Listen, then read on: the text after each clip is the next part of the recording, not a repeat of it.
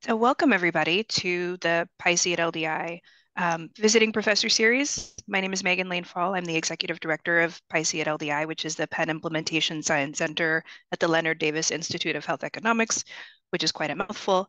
We are delighted to have you here and delighted to welcome a visiting speaker that I'm going to introduce. So Dr. Cynthia Gonzalez is an assistant professor in the Department of Urban Public Health in the College of Science and Health at the Charles R. Drew University of Medicine and Science in Los Angeles, California. She also serves as the director of Pardee Rand Graduate School's Community Partnered Policy and Action academic stream. And Dr. Gonzalez is also a Robert Wood Johnson Foundation Culture of Health leader. Dr. Gonzalez focuses her scholarship on the study of urban communities and community health. Her approach of finding local solutions to local problems in urban neighborhoods is rooted in social justice, critical engagement, and multidisciplinary scholarship. Dr. Gonzalez is the daughter of Mexican immigrants, born and raised in Watts in Southern California. Her background informs her interest in developing place-based initiatives through community engagement and neighborhood assessments to improve the quality of life for low-income and racial and ethnic minority residents who live in under-resourced neighborhoods. She has developed partnerships between community, government, and academia through efforts like the Watts Community Studio and the Los Angeles Promise Zone Young Ethnographers Program. I have known of Dr. Gonzalez and her work for several years, and I consider her to be a thought leader in research that centers the knowledge, strengths, needs, and perspectives of local communities, and we're thrilled to have her here. Her talk is entitled, If You're Not at the Table, You're on the Menu, Reflections on Participatory Engagement at the Intersection of Theory and Practice. So, Dr. Gonzalez, the floor is yours. Yeah, um, thank you so much. I am super stoked and excited to share some reflections on some of the work I've been doing over the last few years. So I appreciate the ask, and hopefully we can definitely engage in critical dialogue. I'll be speaking to some of the programs I've led, some of the roles I've had, and sort of really thinking through what informed the various work and the multiple hats we wear. And so with that, I'll go ahead and share my screen and start.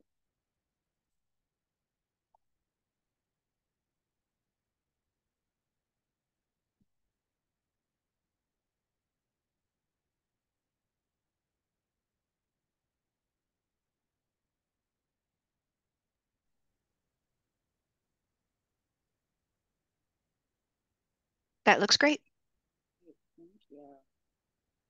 Um, yeah, so I will also share with you all a few comments and knowledge I've gained from a lot of the community partners I've worked with. And this particular title of this presentation comes from one of my community partners here in Watts.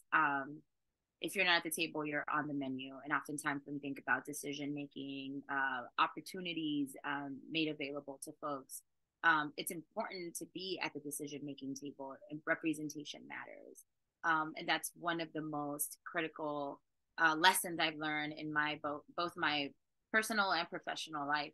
And so I want to honor him, and our partnership and our work, and really learning about how do we get more folks at the table. As I shared about this quote, oftentimes folks add questions about why don't we change the table, why don't we design our own table, and then we get into very like detailed and engaging conversations about how participatory engagement can look like with this table analogy. So feel free to elevate that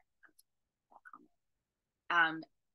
In my work, we often have to reflect on our own position, and how that shows up in the world, what we call positionality. Without sharing with you all of who I am, a taste of who I am comes from being the daughter of Mexican immigrants, first generation resident of Watts, a mother of toddler twin girls, and really someone committed to a community that really informed my professional endeavors. So I salute you from Watts, the neighborhood where I was born and raised, and now am deeply rooted in. and trying to figure out how academia can be a resource and a lever for improving quality of life in the neighborhood. I'll be sharing a little bit about the neighborhood with you all. I will say academia was my protective factor. I grew up in a neighborhood where dominant perspectives really lived in it. I grew up in Watts when it was, you know, uh, highly violent. At the intersection of, I lived at the intersection of gang territory, and violence was very real. Bullets would go through my house when the gangs would meet up and shoot at each other. Cars were broken into, and we found survival mechanisms to deal with what we were encountering.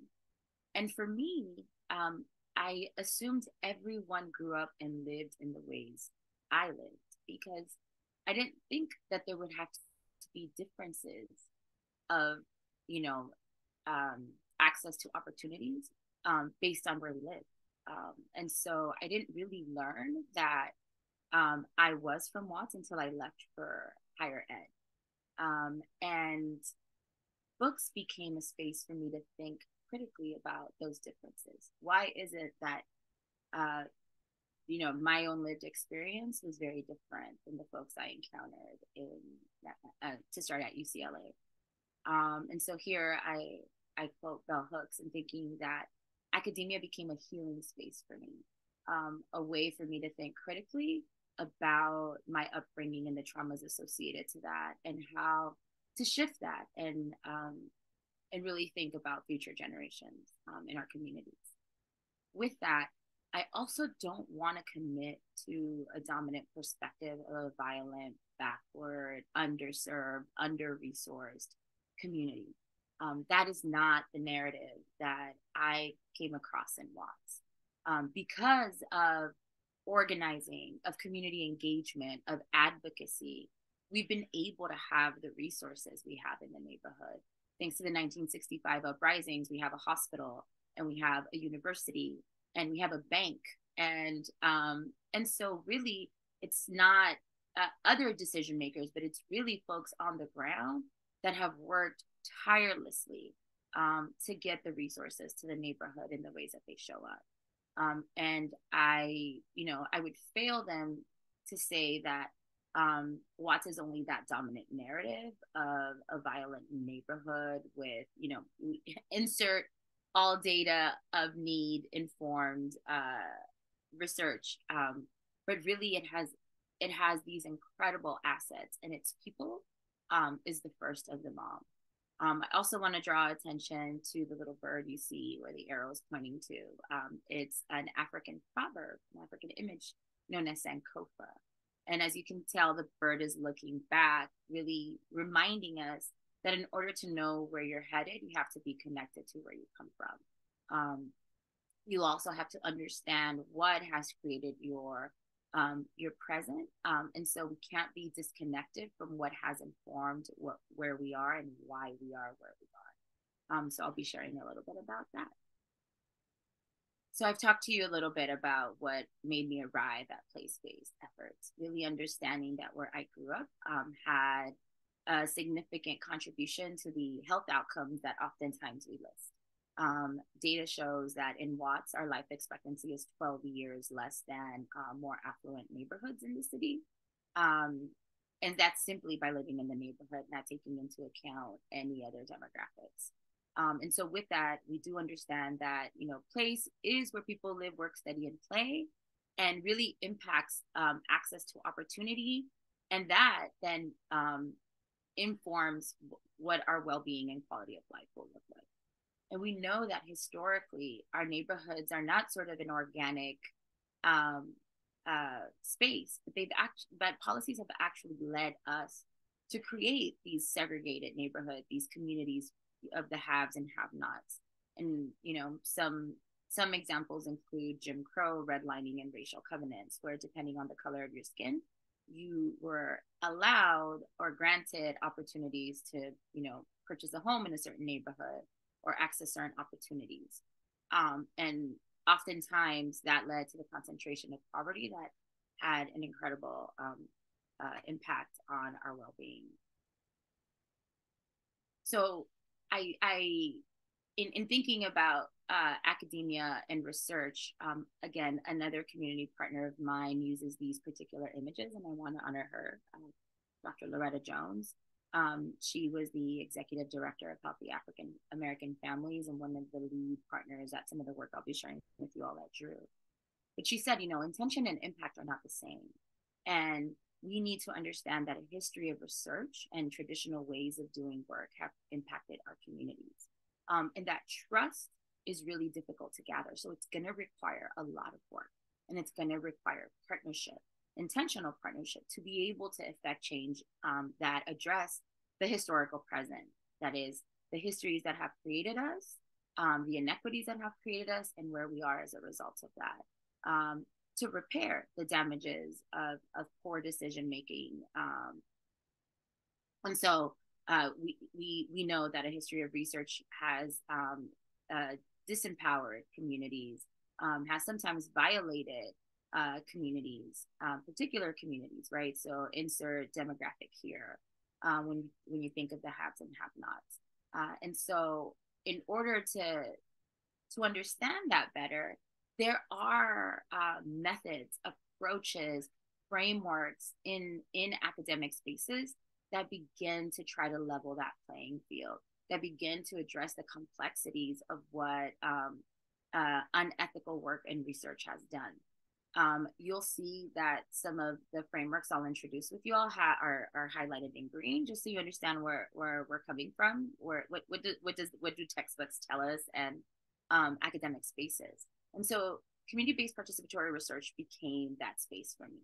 How do I use my protective factor, education, to begin to understand and work with the communities that I'm interested in working with? Community-based participatory research really thinks about collaborative research, where it recognizes the value in partnerships and the need for partnerships in the research process, moving the researcher from the sort of our computer, our literature reviews, what is the data saying in our office space, into the lived experiences of communities, and really working with the folks who know firsthand how to address the issues that they're encountering. CBPR is rooted in principles of building community, of making sure that oftentimes, when we do research, we do our work and then we leave the community. We may not report back our findings. We may not enable a way for a community to build capacity based on the work that we're doing. And so CBPR also ensures that there is this balance between research and action. And as much as academia begins to publish in its ivory tower and sharing knowledge, there's a bidirectional exchange to ensuring that community also benefits from the knowledge that's being produced, and they're actively involved in that production of knowledge. And so with that, I want to make sure to address that CBPR is not a method. It's really an orientation. It has principles and a framework that guides us in thinking about how we want to do our research. How do we want to do ethical research? How do we want to do intentional research, collaborative, partnered research that is bi-directional with our partners? So it is complicated in that it involves a series of key stakeholders and players, and building that relationship and building that trust is the first step before actually even planning a research proposal, right? And so that makes it a little more complicated. There's different ways we understand CBPR in community engaged research. CBPR also emerges from participatory action research. Patient-centered outcomes research actually follows CBPR principles. Community engaged research now sort of is an umbrella of thinking about how we work with engaging communities. And I mentioned Dr. Loretta Jones. She called attention to CBPR and saying, we're not just community-based. We don't just go to a community and do work there, but we actually partner with community, with our thought partners in that. And so she coined the term community partnered participatory research to draw attention to the principles of partnership. With that, this is the framework for CBPR. And in all of its complicated nature that you see here, it's really simple. It has 4 domains. there's this context, right? Understanding what we're trying to focus on and the key players, the key sort of concepts, structures, sort of a mapping of what informs this particular issue area that we want to understand. Who are, you know, what are the political players in it, and when thinking of a partnership, what is the readiness by community and academic partners to become to engage in partnership? Once we understand context, we move into really thinking about a partnership dynamic, thinking about power differentials. You know, understanding capacity is understanding what are we able to do? What can our, you know, nonprofit partners do? Our government partners do? Our academic partners do? What can't they? What resources are necessary? What do power differentials look like? What are the dynamics that are informing the partnership? And how can we move through that to design and implement an intervention or a research proposal that takes into account these key players? So already context and partnerships have not arrived us at implementing our research protocol. That fits into the intervention domain, where once we've worked together, thought collectively about what the project is, designed a proposal, then we implement, and really think about its fit. Will it work in a particular community? We don't parachute models. You know, I'll share with you what we do in Watts, and we've done it in other neighborhoods, but these programs have looked distinctly different because neighborhoods differ. Conceptually, we can understand them, but in application, oftentimes they look different. And so with that, it's really important to understand fit, and also understand what is the capacity building element of the partnership. What are the partners getting out of it? And oftentimes our partners inform the research design. And I'm going to share stories with you all on sort of my lessons in Watts, but I will share one. As a doctoral student, I didn't want to assume I knew my neighborhood. I didn't want to say, hey, I know Watts, I'm going to make decisions, write proposals related to improving quality of life in Watts because I'm a resident and I know this. I grew up in the neighborhood. I actually wanted to hear from my neighbors. What are your priorities? What are you experiencing? And so here I am designing a dissertation proposal where I was going to interview 200 residents by myself for 2 hours each. And the survey was about 12 pages. And so, you know, thinking this was so ideal, residents are going to participate. And what ended up happening was this was sort of the draft of my proposal. And before actually doing that, in partnership with our local city council, we ended up inviting partners, community-based organizations, nonprofits, faith-based organizations, key leaders in the neighborhood. I think we identified like 80 different key players and agencies to come and hear about this assessment that I was going to do in the neighborhood. We had about 40 folks show up.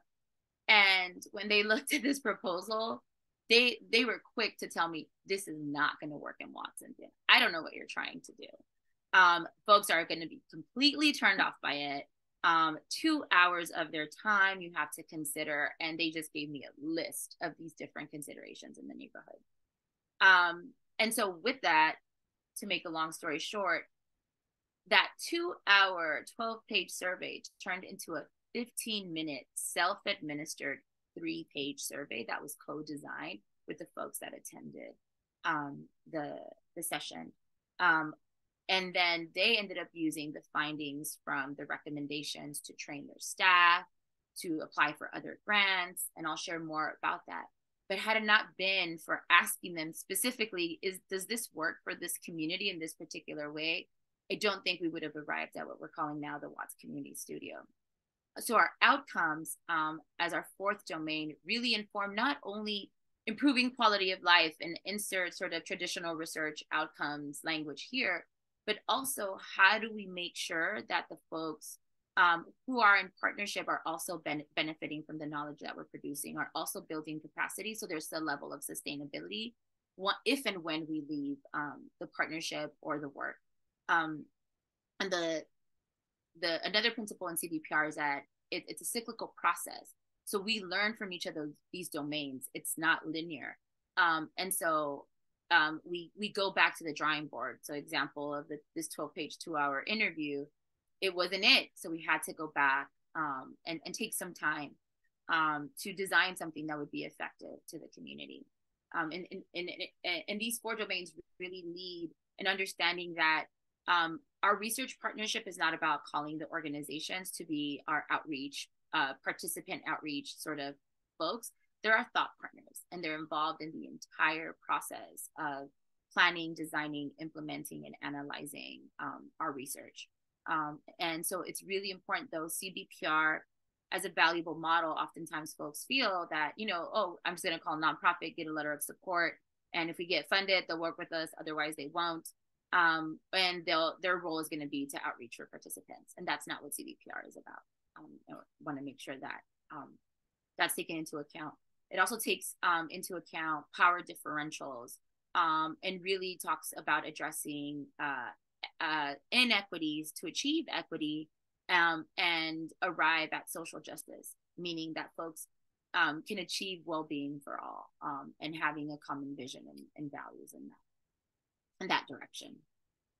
So an example of what I ended up doing in Watts was go back to the drawing board, Cynthia. Understand Watts. I became obsessed with understanding inner city neighborhoods, ghettoization, racialization of communities, and my space became my community. I want to take you a little bit into Watts to understand how complex, simply by design. In that blue map of the United States you see there, you see a little red dot there in California. That is Los Angeles County. There are over 10 million people living in LA County. That is, if we compare the population by state, LA County ranks 9 in US population rankings. There are more people living in that little red dot than each individual state individually. So we are living on top of each other. Then we go into LA County. LA County is divided into 8 service planning areas, spas. Not to be confused with the self-care type of spas, but service planning areas. And the service planning areas are very regional. Service planning area 6 is where Watts sits. Service planning area has over 1 million residents in it, and it serves 3 cities, Compton, Paramount, and Linwood, and about 5 neighborhoods in the city of LA. Quite complicated. That's simply LA County. If we move to the lower list of images, you also see LA County divided by cities. There's about 88 cities within LA County, and the one in red there is the city of LA. Watts is not a city. Watts is a neighborhood in the city of LA. And in the city of LA is divided into 15 council districts. That Watts sits with Council District 15, the one circled in green. And it sort of kind of hangs from the top, where one side of Watts ends up being the east side of Watts ends up being Linwood City, Southgate. These are 2 cities that share boundaries with Watts. The south end of Watts shares a boundary with Willowbrook, an unincorporated neighborhood in LA County. That means that it's not a city. Willowbrook is actually a neighborhood in LA County. They don't have a mayor or city council person, and they go to their LA County supervisorial district to access resources and opportunities. And the north and west side of Watts ends up being our historic South Central, Los Angeles. So Watts doesn't sit in a South historic South Central Council District space. It actually sits in Council District 15. And Council District 15 is actually the most disparate district in the city, because on the south end, you have the port and you have San Pedro, where there's, affluent community, opportunities for employment at the port, and sort of the transportations of goods and services from the port to downtown LA. And then on the north end of the district, you see more of the communities that struggle with access to resources and opportunities. And so it ends up being a task for the elected official to really address these disparate needs, but also thinking about the assets of having the port as an asset. And also in thinking about demographics, the median age for Watts is 24, approximately 25 years old. And that means that we're quite young. And it's a neighborhood of families. So it's also really important to address that not only do we struggle with having, quality educational attainment, and we are in the epicenter of poor environmental outcomes or exposures, and we have a significant amount of chronic health outcomes and premature deaths related to homicides, but we're also really young, and we're also a community of families, and we still speak to our neighbors, and we still engage in collective ways of being, and so putting these sort of narratives together is really essential to beginning to understand loss. With that, we also need to understand what created the neighborhood. Up until the mid 1800s, Watts was part of Mexico, and the Treaty of Guadalupe Hidalgo ended the U.S.-Mexico War, which led to the southwestern United States being the now southwestern United States being part of the U.S. And Watts was a land grant of known as Rancho La Tajuata.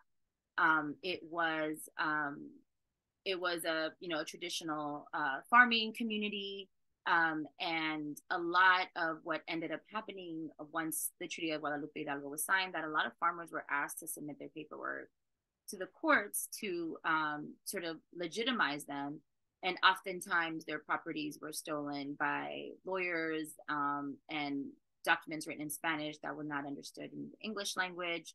And that ended up being some of the narrative for Watts. As part of Rancho La Tajuata, it was a labor camp for the Pacific Electric Railway. So if you come to Watts, right in the middle of it, there's a railroad that splits the neighborhood. And it goes from the port to downtown LA. And now we also have a metro rail in the neighborhood. And in the 1900s, it was a thriving community that brought workers interested in building the railway. Considering the changes in the neighborhood in the 20s, Watts became part of the city of LA. It was its own city with a mayor. And considering the resources, the fact that the railway was in the middle of the neighborhood and such, it became part of LA. And we saw a concentration of public housing emerge. In the neighborhood, at each corner of the neighborhood, there's a affordable housing, public housing space. So there's 4 public housing sites in a 2.12 square mile neighborhood. And Black folks immigrating from escaping Jim Crow South, and ended up concentrating a lot of living in Watts, largely because of what I mentioned, racial covenants and redlining, where folks were granted loans specifically to certain neighborhoods. So as Black folks were immigrating to LA, they were concentrating in Watts, and white flight occurred simply by, as a white family owning a house, simply by living next to a Black family, the value of their home would reduce. Talk about racism, poor public policy. And so white flight was highly informed by racist practices and ideations. Once, poverty is concentrated, we do see an impact on quality of life and well-being. And so, police brutality, access to goods and services were very limited in the neighborhood. And as a call to action, the 1965 Watts uprisings emerged. Really where communities and residents were asking for an improved quality of life and access to basic resources. I'm going to fast forward a little bit on the history, but Watts is known also for the crack cocaine epidemic, where at that time NAFTA and CAFTA were signed, where we opened up trade internationally. Businesses left the neighborhood, unemployment increased, and crack cocaine was introduced into the neighborhood and really impacted well-being. We also saw revolutionary wars in Central America that led Latino communities to immigrate from their countries into the US, particularly a lot of Latinos finding home in South LA in Watts. And so we started seeing a predominantly, Black community pushed out by violence, crack cocaine epidemic, vouchers to move into other neighborhoods, and Latinos seeking safety from the violence of their own countries and moving into neighborhoods like Watts. And so they call it the demographic shift, where we moved from being predominantly Black to Latino. I mentioned the 1965 uprisings, to note that they're known as the Watts riots. But if you see this map, this actually includes a larger part of LA, all the way to downtown LA and all the way south to Compton. And that little star you see there is essentially where Watts is located. And so really, the 1965 uprisings were known as the Los Angeles riots, and at some point in time shifted to being the Watts riots. And that really changes the narrative of how we understand a neighborhood. So to understand what happened in 1965, Commissioner McCone, a former FBI director, was sent to the epicenter, to Watts, to address what was happening, what caused the 1965 uprisings. And this, the more things change, the more they stay the same. The McCone Commission report highlights that, yes, police brutality is a big issue. What sparked the uprisings was an encounter between a Black male youth and a police officer that led to police brutality. And so, yes, we need to address diversifying law enforcement. We now have a LAPD commissioners board, and really begin to think about community police partnerships. But what he highlighted was the issues are much larger. If we don't address these underlying issues, we will have another uprising. Basic social determinants of health: access to employment, access to quality education, affordability of goods and services, access to affordable healthcare. Folks had to travel out to access healthcare services, affordable housing, and a development of poor leadership. And he warned folks, if we do not address this, we will have another uprising. And in 1992, South LA, including Watts, experienced the 1992 uprisings. So understanding this, we went back to the drawing board, and we created a partnership with the local partners that the story I shared with you all on bringing partners with serving Watts.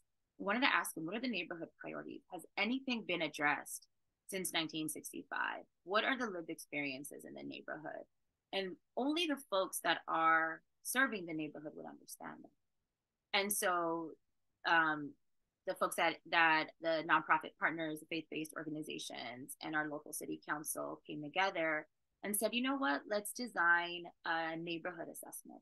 Cynthia, let's take from what you developed and let's ask residents what their priorities are.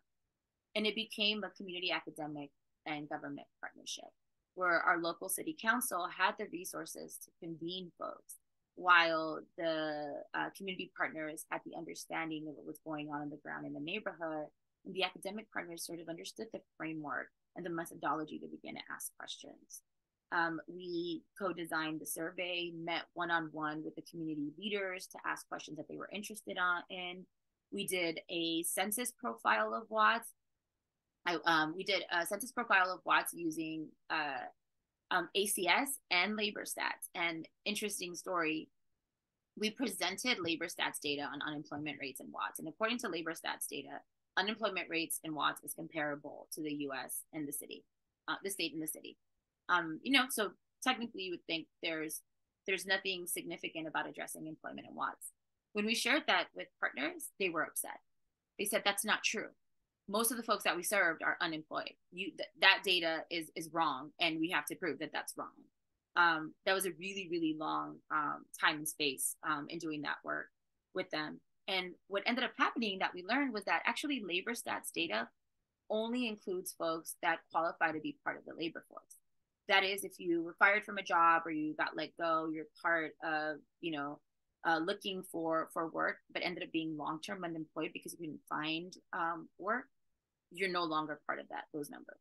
And if you've been formally incarcerated, you're not considered in those numbers. And so those two were a good number of the folks that live in the neighborhood. And so that's why the numbers did not match. Actually, when we did our first neighborhood assessment, 30% of the respondents were unemployed. And that was twice as much as what labor stats data was reporting. What we also did was that we had a survey we designed with our community partners and our local city council, but we didn't have the staff or the funds to actually administer the survey. And so again, I mentioned what an asset in the neighborhood is that we're quite young. So the city had a summer youth employment program where youth got paid to do work with whatever partner the city had. And so we actually partnered with the city to create the Young Ethnographers program. We trained youth from Watts to administer their surveys. They learned about CVPR. They, did their city certification. They learned the history of their neighborhood. We did capacity building workshops, like how to open up a bank account, how to write an abstract for a presentation. They entered the survey data and then read the output to recommend their own programs, following a positive youth development model where our youth ended up being thought partners and not infantilized. In 4 weeks, in our first iteration of the Watts Community Studio, we collected 1,000 surveys of residents of Watts. It was a population driver approach when we started. And through that, we were able to inform recommendations. We are in the third iteration of the Watts Community Studio. The second iteration of it, we actually honed in a little bit more on our map of Watts. Watts is divided into census tracts, and we looked at how many surveys per census tract to represent the neighborhood we needed to actually think about reaching everyone and not simply seeking population driver areas. And so our youth were actually trained in going to, every other block, every other door, knocking on doors, talking to residents. I will say our response rate has always been quite great. Residents of Watts are open to talking to folks. Stories that the youth share are, we grow fruit and vegetables, and residents were offering mangoes and different, produce that they were growing and water. The survey would take about 30 minutes, and the longest survey took about 3 hours. And the reflection that the youth were giving were, did you know that we used to have a jazz festival here? Did you know that this is how the park became the park? And you start seeing shifts in the youth. Little did we know that we were creating the program for the youth while also gathering resident perspectives. And then the picture you see in the bottom are community leaders, elected officials, different offices of folks looking at the data and thinking with us about what needs to happen to address neighborhood priorities. We compare the sort of focus areas that the Macomb Commission report highlighted, and are growing our Watts community assessment to think about where should we focus. The 2013 version that had a population driver approach only had residents prioritize these different areas that our local city council could address. As I shared with you, it's really complicated sort of where Watts sits. Anything related to education is not a jurisdiction of the city. It's actually our LA Unified School District.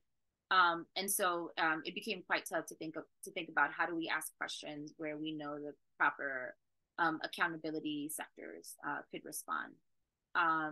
Once we learned from the 2013 version, the 2018 version where we went door to door, we became a little bit more consumed with well-being. What are your concerns and how can we unpack those, related not only to health outcomes, but also the infrastructure, to the point where we're understanding that a lot of dumping is happening in the neighborhood, but not by the residents. Folks are coming in outside of the neighborhood and dumping in the neighborhood. There are streets without sidewalks. We also ask residents, where do they go for access to food and services? And so now we have a larger understanding of how to address community priorities, where folks convene. And that has informed, I'll share a little bit more of some of the projects that we've been doing as a result of this. So that's sort of our community-based participatory research effort. We're in the third version of the Watts Community Studio, in partnership with a collaborative we created in the community. And that collaborative facilitates a collective impact model. So this is another framework we're using now, where we're bringing in a diverse set of organizations that have their own respective vision, but coming together aligns one common vision. That's essentially what collective impact means. We're coming together as a collective to really have productive outcomes through an aligned vision. And so 5 core conditions of collective impact models require sort of one organization that convenes, that we call the backbone organization. And then we all have a common agenda. We agree on a shared outcomes for measurement. We agree also to the activities that the collective will be involved with, and have consistent communication and engagement with each other. It does require a centralized infrastructure, so that backbone organization that can carry the collective, a dedicated staff that shows up to meetings and implements the projects that we agree to facilitate, and really have a structure and a process associated to that. So I will share, for Watts, it's been really, really difficult to find funding opportunities that really improve the infrastructure of the neighborhood. Residents were often left out of large-scale multi-million-dollar grants about a decade ago. And we could never arrive at coming together and receiving large-scale grants. Capacity, opportunities. There's a list of challenges that we face to get multi-million-dollar grants. But one opportunity presented itself through the state of California about 8 years ago, no, in 2018, where the Transformative Climate Communities Grant grew out of the Strategic Growth Council, SGC, who is responsible for reducing greenhouse gas emissions and improving environments in historically disadvantaged neighborhoods. They released the Transformative Climate Communities Grants and asked neighborhoods that were no larger than 5 square miles to submit a proposal for a $33.25 million infrastructure grant. It was the time for Watts. We had done so much work on neighborhood assessments, on charrettes, on visioning, on designing what we wanted our neighborhood to be. And part of the Transformative Climate Communities Grant was, we need this to be community informed, data driven. We want residents to decide what their projects would be. And the North Star would be improving environmental health, public health, and preventing displacement. And as a result of that, the Watts Rising Collaborative came. We used data from the Watts Community Studio and our archive of community workshops, and also created our own roadshow to hear from residents about how we wanted to facilitate this effort. And the Watts Rising Collaborative, informed by a collective action model, grew. We are now, since our 2019 announcement that we were funded, we've also received a Choice Neighborhood Implementation $35 million grant. And I think we're at $120 million on infrastructure improvements in the neighborhood. Whenever you're in LA, I invite you to see sort of the historical present of how the neighborhood has definitely shifted. Our Jordan Downs public housing site is being redeveloped. We have a brand new shopping center where the local businesses have been a decision by community. We had meetings where folks decided what businesses they wanted to bring into the shopping center. We're adding parks, we're adding community spaces, and demolishing all of the units to brand new units, and they're phasing out, so no one's getting pushed out. The housing authority purchased one empty lot, started building there, and are moving families slowly. So they're phasing out the construction. And right now, you see the night and day of sort of the old buildings that look very much like prisons. We also opened up the first complete street in Watts for the city of LA, where we have access to mobility, bicycle lanes, pedestrian walkways, bus stops, transit for cars. And so we actually opened up the Jordan Downs, the public housing site, rather than isolating it in its own, so you can actually drive through it. But the Watts Rising Collaborative, the Housing Authority decided to be that backbone organization in partnership with the Mayor's Office of the City of LA. And they came together to facilitate a conversation with partners on what do we want to do for this grant? What are the projects that we want to facilitate? And 18 projects were born out of it, from installing free solar panels to homeowners who live in the neighborhood, to access to parks, to electrifying our public transit dash bus. We have about 3 urban farms. We're changing asphalt in our local schools and cooling our schools. Most of our schools are just concrete without very much green space. Another thing in the neighborhood is that we tend to have a helicopter surveilling the neighborhood day in and day out, and trees kept from being able to see. And so South LA Watts are known as concrete jungles because we don't have a lot of access to green space. And what the Watts Rising Collaborative is doing with our tree planting partners, we've done an assessment of the neighborhood, and we're planting 4,000 trees across the neighborhood. And so folks are getting access to fruit trees, shade trees, are taught how to plant them in their homes. And we're also using public spaces, looking at sidewalks and what types of trees we want to have there. So those are some of the implementation projects we have. But this framework, following a collective impact model, is that we have a community advisory board that really is informed of where the projects are, what are we doing, a transparent budgeting process. And so we report to them every month how we're doing with our projects.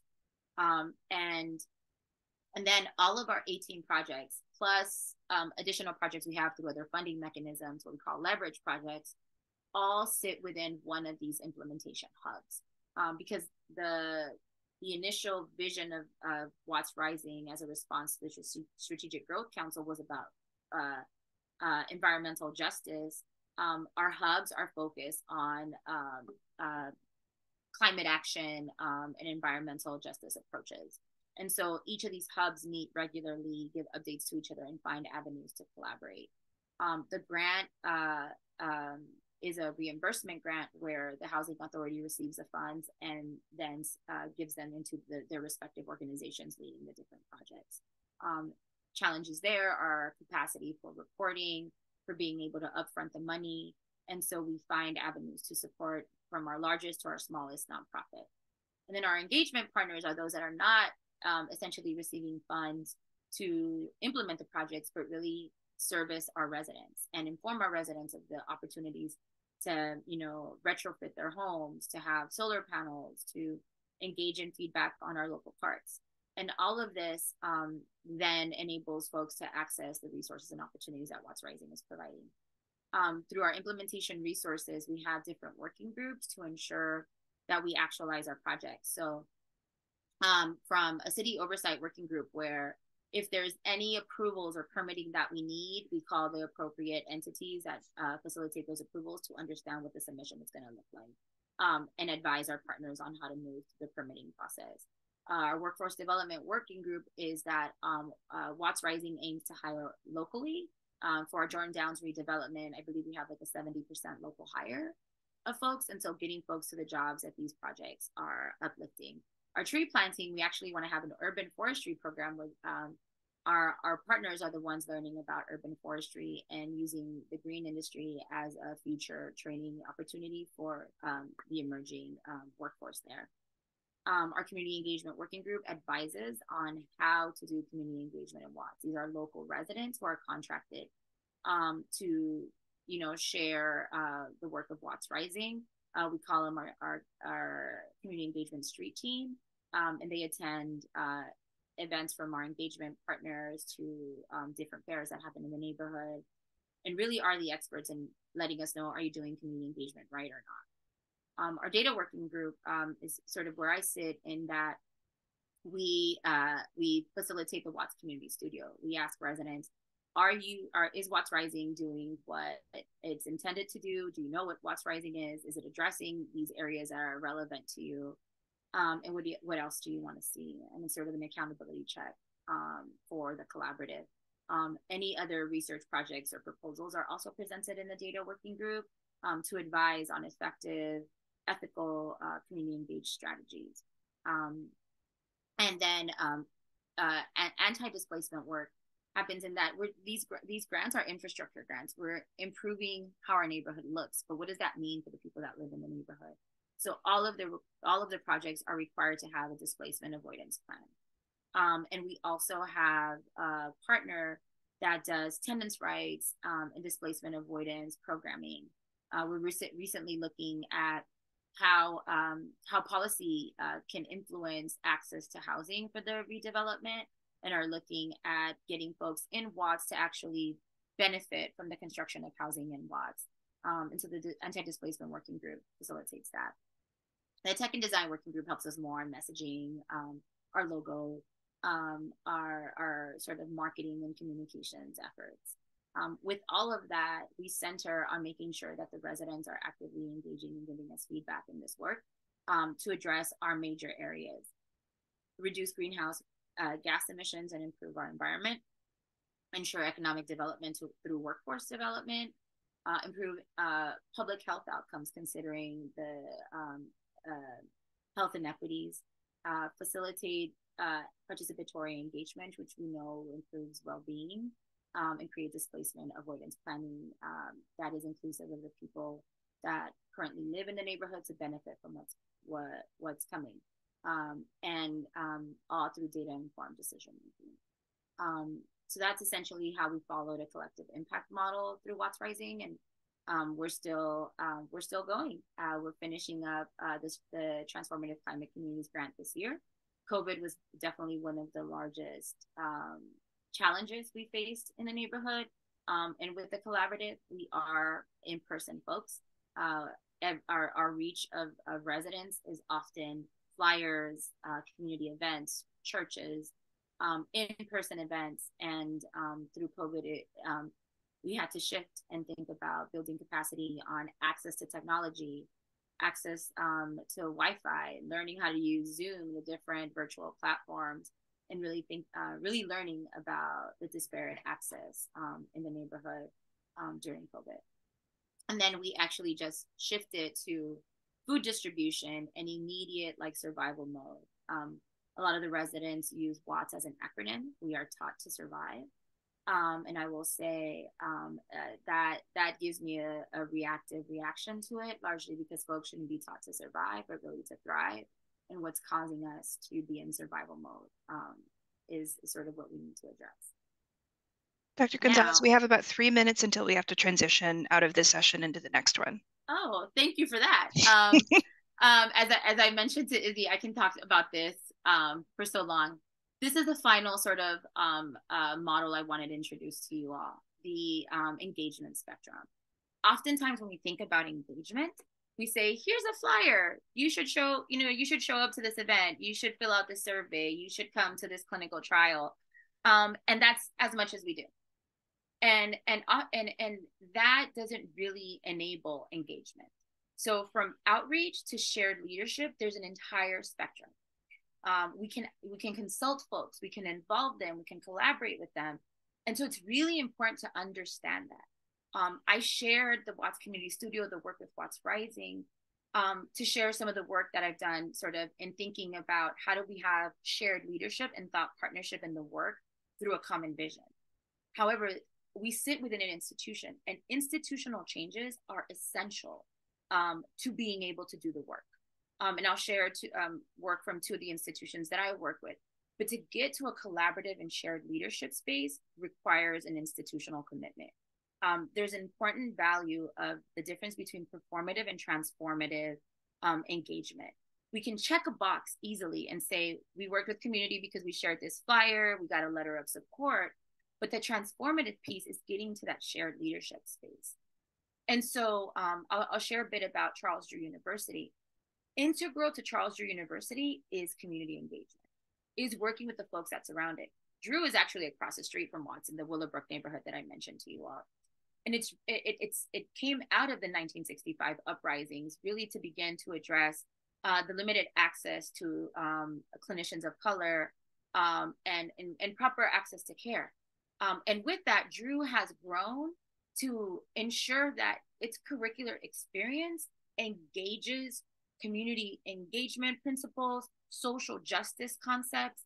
So across the CDU curriculum, we call it a unique advantage, where our students will have research experience that is rooted in social justice and equity-minded approaches, while also thinking about the local and the global. In our public health program, our students actually learn about the Cuban health model and go to Cuba to learn about prevention and public health and think about what does that look like when serving South LA. We also designed, in partnership with Dr. Loretta Jones, one of the folks that led the community faculty model. She said, you know what, folks in the community are PhDs of the sidewalk. We have knowledge, we have expertise. And so what we need to do is collaborate and have a faculty appointment at the university for these expert leaders. And community faculty emerge, where we identify local leaders in the community, give them a faculty appointment, and then they partner with local researchers, with students, and really think about knowledge production within the context of how does it have a community benefit to it. And these are some of the ways in which there needed to be an institutional alignment for CDU to say, yes, we will have a faculty appointment, we will have a track, and we'll find avenues to support our community faculty. We also created a capacity building curriculum for our community faculty to understand academia and the language that sits there, and then also created that for our academic partners to understand how to work with community, all led through our community faculty. They also sit on our various boards, including the IRB, to review proposals and consider community in that. Of the many hats I wear, I also lead a PhD program in community partnered policy at the Rand Party Graduate School. And really what we've done here is also a significant institutional shift, recognizing that, yes, there's a core of policy education that folks need to have. And then there's focus areas that students can get into, either our traditional research analysis and design, or really thinking about emerging technologies and its implications on policy. The one that I lead is the community partnered policy and action stream, where our students involve, following a CBPR model, involve community partners in their dissertation projects and builds capacity in how community partnership is essential for policy development. And really the knowledge production should move beyond recommendations and sit into action through dissemination and implementation science. And they do this through their courses, through on-the-job training opportunities, and requirements for their dissertation, where they need to have a community partner as part of their dissertation committee. So with that, I hope you all have taken an understanding that not all models fit everyone, but an understanding of that is really important to begin to think about, what works. So as much as, this image, everyone needs a bike, that could be the framework, but the understanding of how the bike should look like is very specific to understanding the respective needs and assets of that particular population. Same thing goes for neighborhoods. Folks aren't asking to be rich or wealthy, but we've understood that at baseline, communities are often not accessing basic needs for a quality and just life. And so this work needs to be very intentional. It is overwhelming. It requires a lot of work and a lot of time. And often there's this assumption that it's not rigorous. But the literature will show you that it shows to be even more rigorous because of the time and intentionality needed and the considerations that are required to be able to do the work. Otherwise, we sit in a reality where we're just digging folks deeper into the issues rather than actually beginning to take action and moving towards action to address the real issues in real time in our communities. Feel free to reach out, and thanks y'all for your time. I'm open to discussion now. Thank you so much, Cynthia. That was phenomenal. We've hit the top of the hour, so we lost a few folks, but I do want to invite the folks that are here to unmute your video. We're in the extended Q&A session with Dr. Gonzalez. I'm going to remove your spotlight so you look the same to everybody. And I guess I'll start with a question. I see you took a sip of water. That's good. I have so many questions. I guess thinking about the successes that you've had with the Watts Community Studio and with the Watts Rising Initiative, it's clear that some of that was funded because you built these relationships with community, with government, and it feels like that work is so structurally sort of in opposition to what we do in academia. And I'm curious if you can talk about, is there a space where these can come together, where we can create what feels like transferable knowledge, but also do some of this sort of structural work? It just, they seem like different worlds, but you're bridging them both. So like, how do we They kind of bring them together? they are different worlds, I would say. Storyteller by nature. I didn't know I was going to partner with government. So already living where I lived, we were my parents are they don't go outside of the lines, right? They follow rules and they don't want to encounter any issues. I think that's a sort of a trauma, right? That we've all sort of experienced. And so I was disillusioned by government when I started looking at my dissertation work. And at some point, I needed funding.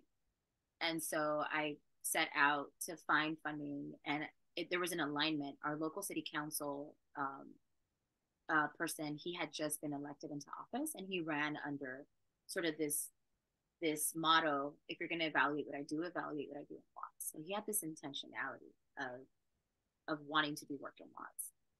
And I remember when I first met with his staff, they asked, like, how do we help? What do we do? We really like what you're proposing. And I said, I don't need you. I just need your money. Like, you've been so bad to our community, and you'll see I'm very transparent. And so, yeah, so I let them know that, like, I got this. And in fact, I learned so much. They said, well, hopefully, like, in our partnership, you get to see a little bit more of what we are. And I definitely see as a structure and a system, it's not designed to help communities like Watts.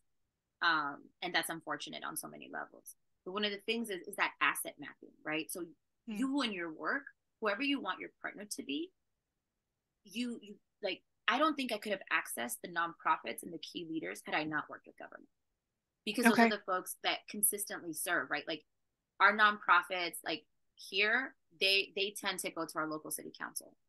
They connect with elected officials, because those end up being they end up being the funders for their service, right? And so they have those relationships. In academia, we don't tend to have those relationships. And so being able to work with our local city council enabled me to connect with all of these key leaders. And then they had like a doers lunch with our local city council. So all these key leaders would show up and just update on what they're doing. And I'd sit and take notes and just listen and understand these dynamics. Again, on the CBUPR model, what is the context? What are the key players? Mapping all of that. The interesting thing, the community engagement spectrum comes from public administration, and it moved into public health. We're saying the same things, we're just using it differently. And so some of these spaces already exist, and figuring out where they're at can be the first approach to starting to enable and building that relationship. And again, that's the hard part.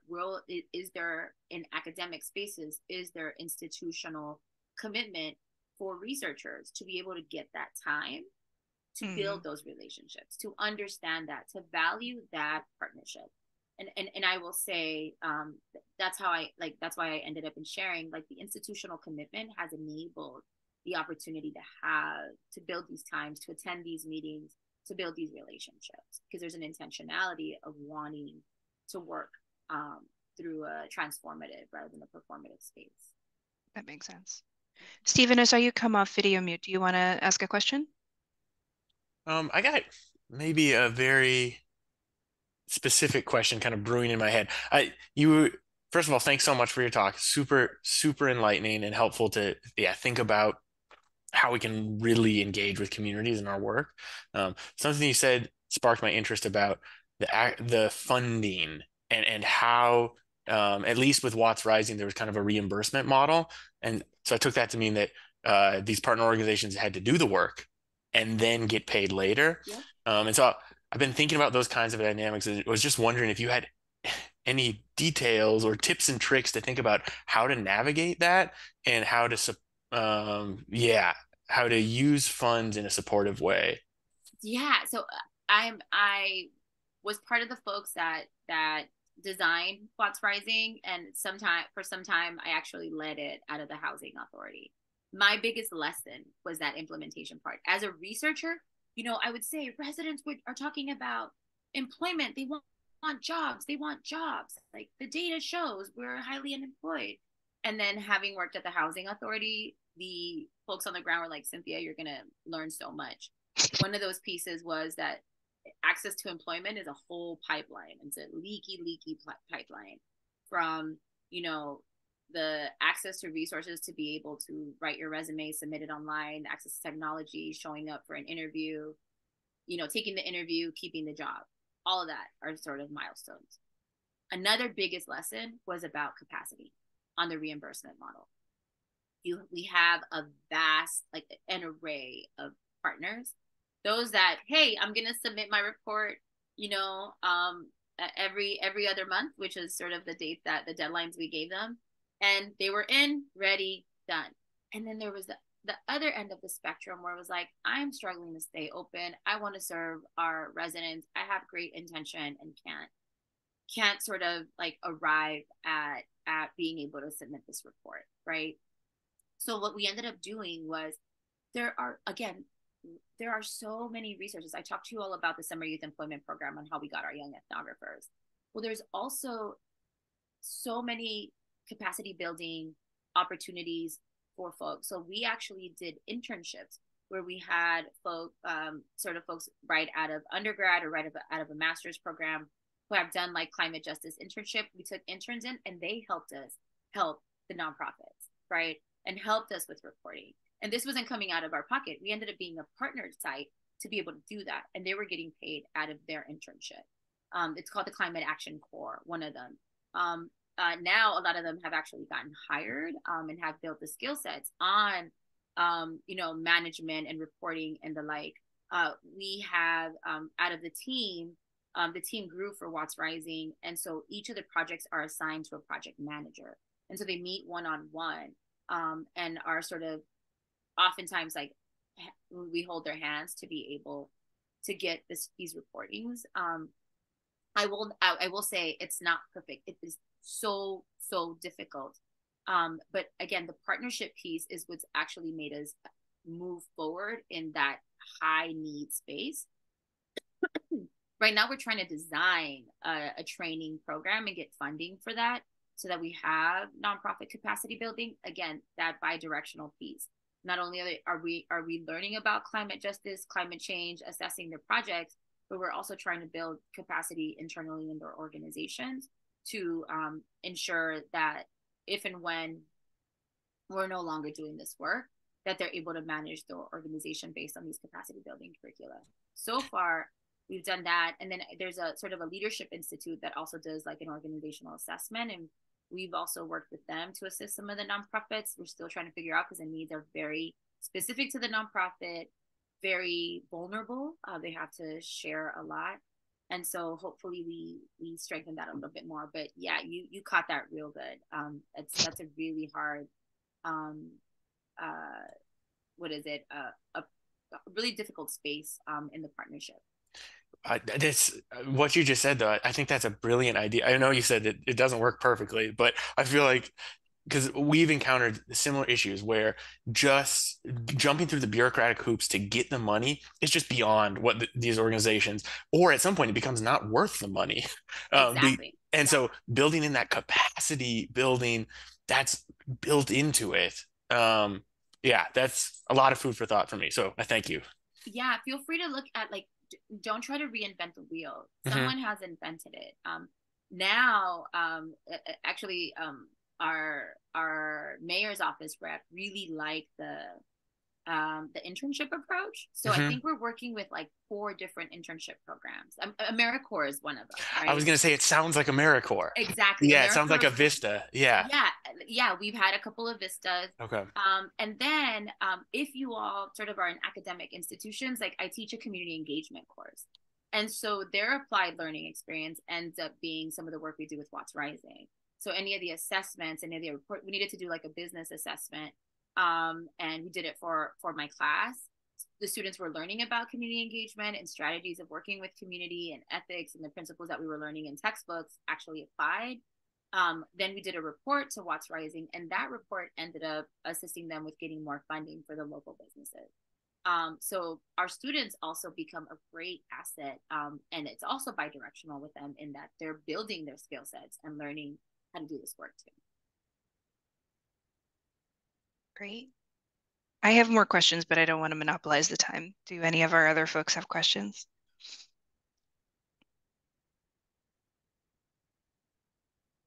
So Cynthia, as you think about not next steps, but I'm thinking about scaling.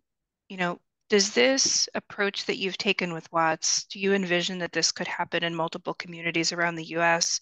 Is the next step sort of state level initiatives or national initiatives to facilitate the kind of work and infrastructure investment that you've talked about?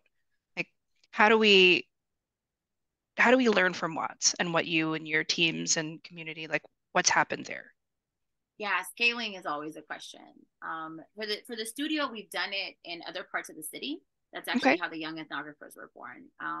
So again, we can do frameworks, but the same exact replica of a project we can't, because I mean you said it in the chat.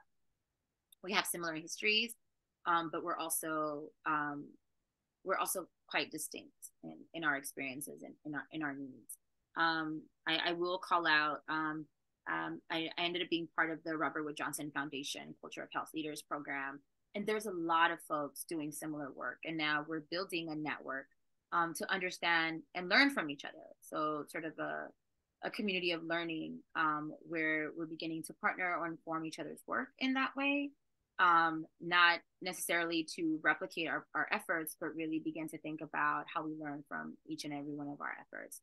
So there's that sort of on a large scale space. I really sit in the Watts space, and what a lot of folks have said in Watts is we could be a model, right? We can be a model for the ways in which we do work in other communities. And I think that's where we're sitting right now. We're doing the assessment to think about what are the processes, what did we learn, what did we struggle with, and how do we inform that for other communities to really have a framework.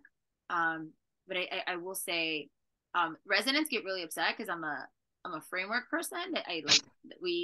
They laugh at me like, here comes nerdy Dr. Gonzalez kind of thing, and I don't. And I go by Cynthia in the community, and I correct them if they ever call me Dr. Gonzalez, because again, that power differential, Sure. right? And so they they don't like to be sat in a framework. When I first spoke, I'm like, we're doing collective impact. No, we're doing our own thing. We're Watts. But really, like if we think about like collective impact at a national level, President Barack Obama, before he left office, he had promise zone designations. That's huge. So like collective impact came out of Stanford, right? And I think the promise zone designation only elevated. The Department of Ed is all about collective impact at a national level. And so before he left office, different communities and neighborhoods applied to be designated as a promise zone. Okay. And what that means is that they have to create a collaborative, a collective impact model. And how are they going to impact? How are they going to improve the well-being of their respective neighborhoods? How do they understand their neighborhoods?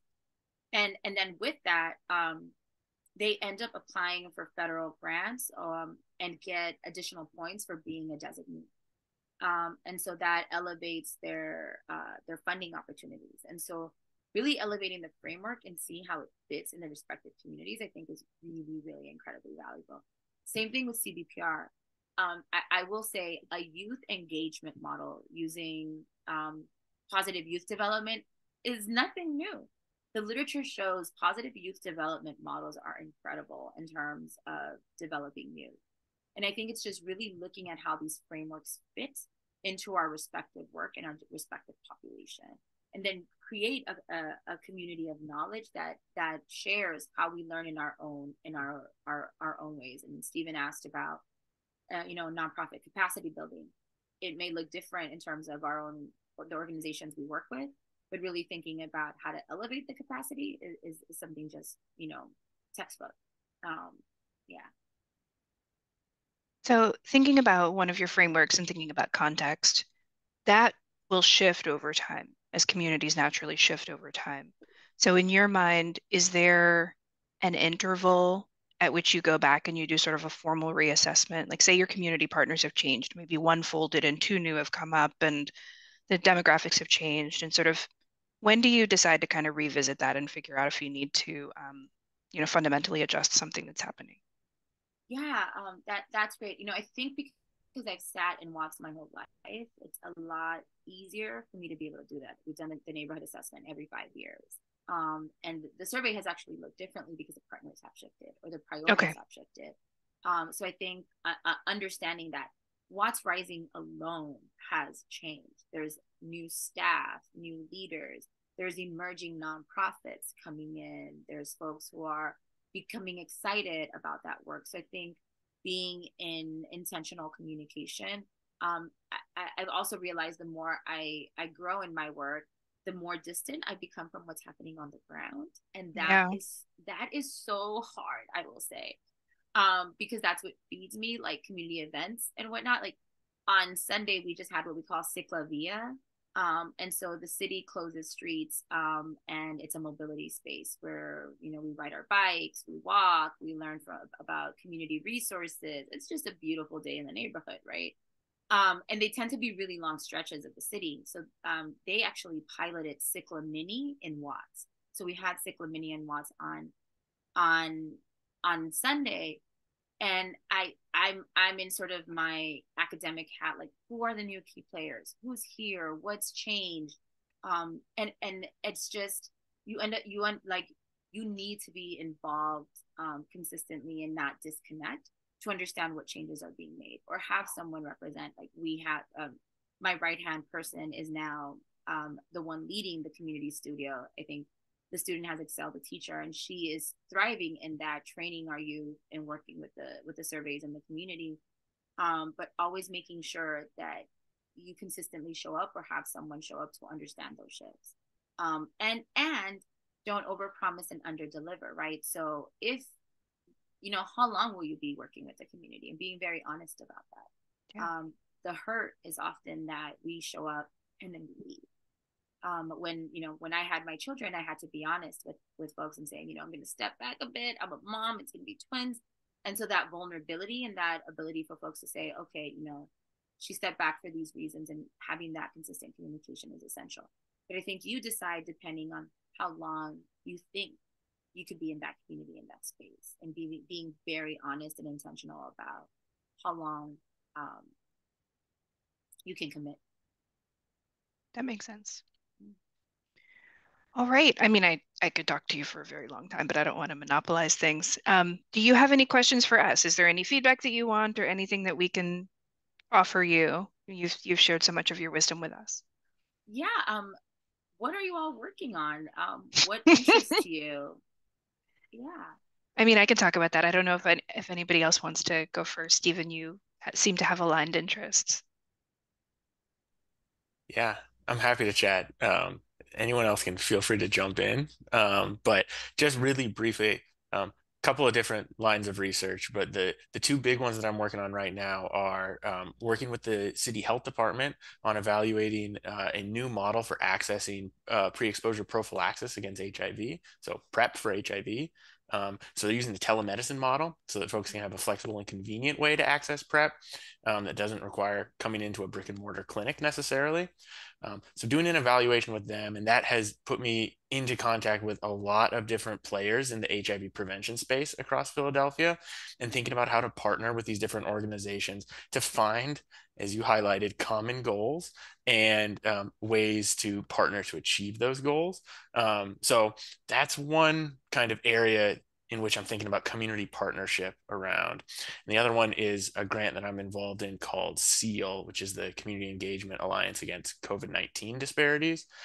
And so that's a big national project that has this really specific focus on developing community engagement infrastructure for research. Um, and so that is something I'm just kind of dipping my toes into that and really getting involved in that and realizing that a lot of what you're talking about, like this collective impact framework, like that's got to be central to this kind of work. And so I'm trying to soak it in and see how we could apply these ideas. And that's kind of was the context in which we were working with community partners who were doing incredible work and trying to find ways to have mutually beneficial relationships, but realizing that some of the bureaucracy and just the red tape and it's a grant and it's federal money, like all of this was becoming a big thing, and how to build systems so that we can navigate that. So that's kind of the where my thinking has been coming from. Totally in alignment. I will say at Drew, one of the focus research pillars is HIV AIDS. And so a lot of what's happening there, we have the NIH Center for AIDS Research Mm-hmm. has funded Drew for a series of efforts and projects. Dr. Naina Harawa, I think, is one of the leading experts in that work, and really has tapped into community engaged efforts. Omero Delfino is also another researcher really addressing sort of community engagement and really considering community engagement in the context of HIV/AIDS. We also have like a mobile clinic where we go to population drivers and get folks tested and offer education materials and such. So I know that's been one of the thriving spaces for the university. So kudos to you in that. We also have like the Oasis clinic that sits in thinking about PrEP and sort of messaging around PrEP for that as well. But the community engagement strategies sit with partnering with communities and finding avenues to remove red tape. On COVID, I think I sit with that too. I'm thinking about recovery, what that looks like. I don't find us to be in a post-COVID world, but really thinking about what COVID did in terms of shedding light on the inequities, right? I think before COVID, we sat in an abyss where we were yelling about disparities, inequities, injustice, and COVID just came in and shed light to it. And if we didn't learn from that, at least there's an opportunity for missed opportunities, and really drawing attention to the fact that determinants of health are not isolated, but they sort of inform each other and impact each other on so many levels. We have a Stop COVID campaign with UCLA. It's an NIH national effort.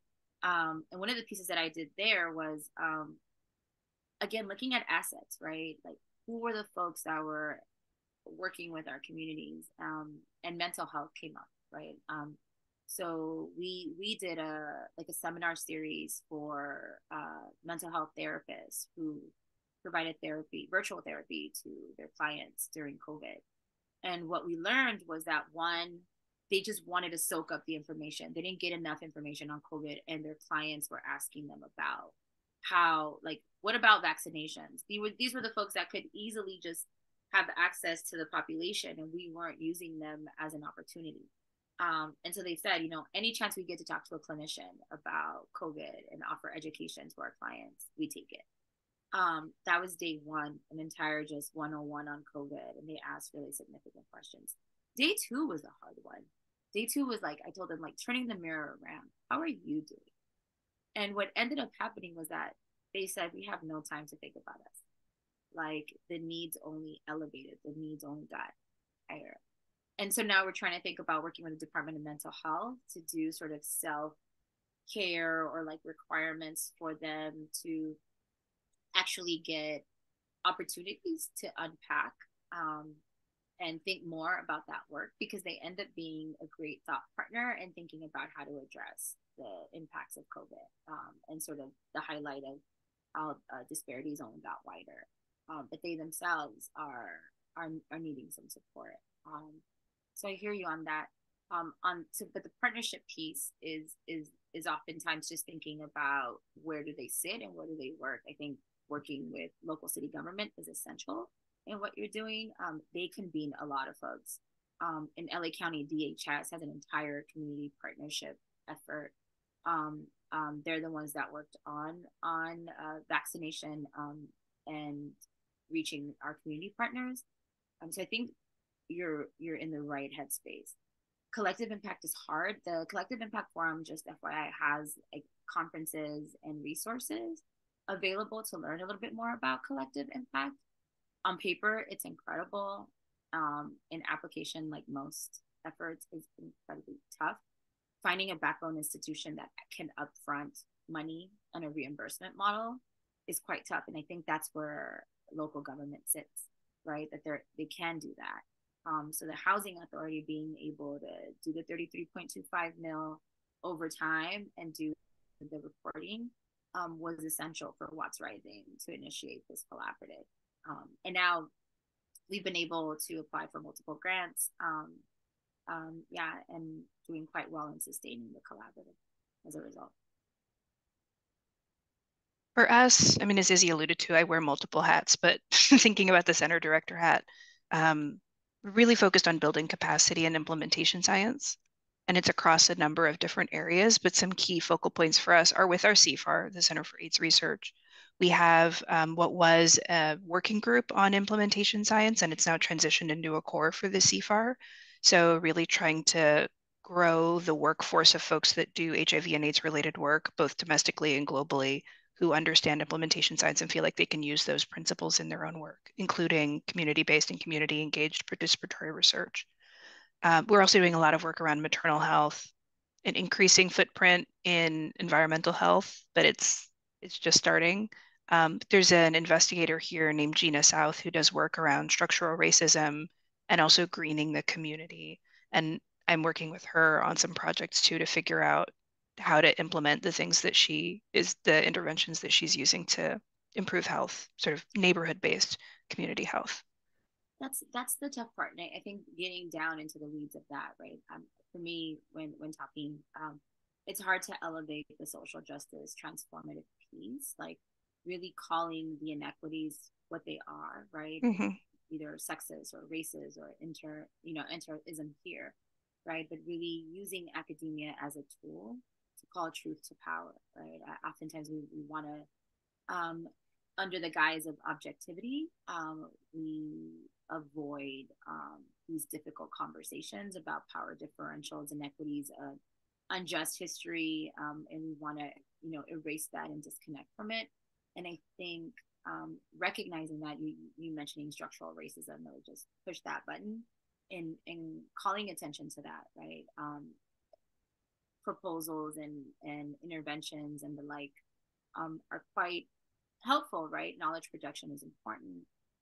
However, elevating it would require an intentional practice of understanding how inequities and injustice operate in our current systems and the shifts that need to happen accordingly. So just really thinking about the center and how you all are doing that sounds great.